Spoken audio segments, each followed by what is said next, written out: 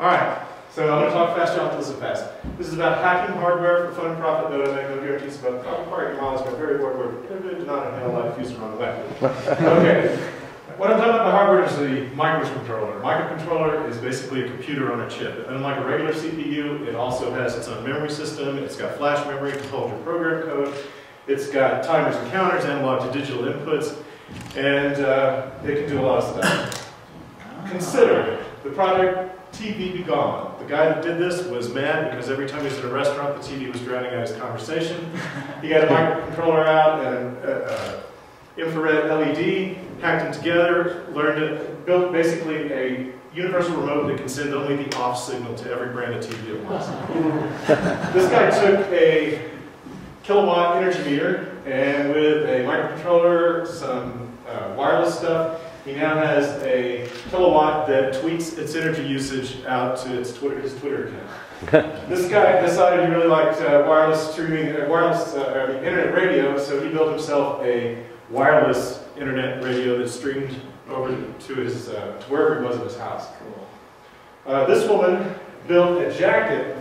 There's buttons in her cuffs, and when she's bicycling, it's her turn signals. And you press the button and it flashes so many times. So, microcontrollers are cheap. This tiny little one here comes for as little as $1.40 quantity 1. It's pretty small, 1K RAM, but it has several I/O pins. You could control, several things with it. This PIC down here has got a whole lot of I/O, plus a fair amount of RAM and flash, and it's on the A75. All of these chips need regulated power, and they need some circuitry so that you can connect them to your USB port to program. The Arduino board here is open source, both hardware and software. The IDE runs on PC Mac Linux. It's a C-like language, except there's no memory allocation, so how hard can it be?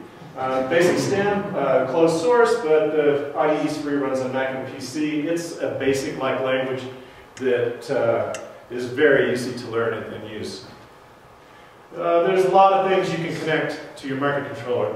This programmable RGB LED, I actually have one of those, and it is insanely bright. It hurts your eyes to look directly at it. You can easily see it in broad daylight. You can program it to play sequences, so if something your project is connected to does something, you can use this as a way to display its state. Accelerometer, temperature, and humidity, those are pretty straightforward. Light intensity, that little chip there is a really good, I played with that. It does a phenomenal job of measuring everything from bright sunlight to 1 foot candle. The subsonic rangefinder is good to 1 inch out to 180 inches. This OLED display is from a cell phone. You can easily connect it to a microcontroller, and you can display pictures, anything that you would see on your cell phone display, that kind of thing. What do you need? You need a basic understanding of electricity. We're talking high school level here pretty much. Maybe Ohm's law, that's about the limit of my skills. Soldering, again, I used to do some soldering in high school. That's about the school level that you need. This is all through hole, it's not surface mount. Part scavenge from old electronics. We're lucky we all have a whole box full of wall warts at home. We've got old printers and scanners that all have stepper motors and other components, magnets, and so forth. You also need some URLs to good sources. So, SparkFun is the guys one of the best US vendors for the Arduino board. Parallax does the BasicStamps, and they also have a chip called a propeller chip that's actually about 60 MIPS, I think it's 120 MIPS. It's actually 16 cores running on one microcontroller. It can actually do live action composite video out. They actually used that one chip to recreate pixel for pixel the Donkey Kong game. These two guys, DigiKey and BG Micro, will sell you individual parts to regular old people. You don't have to order 1,000 of anything.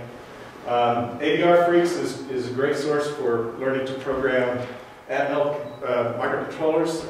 The Arduino guys that did the open source board are available. For inspiration, you've got the Mad Scientist Laboratories. They do 1 hack a week of their own invention. Hackaday does is a clearinghouse for hacks every day.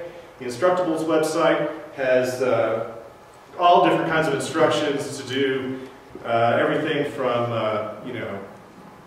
making your own snowblower to it's every kind of thing. It's not all electronic. Nice.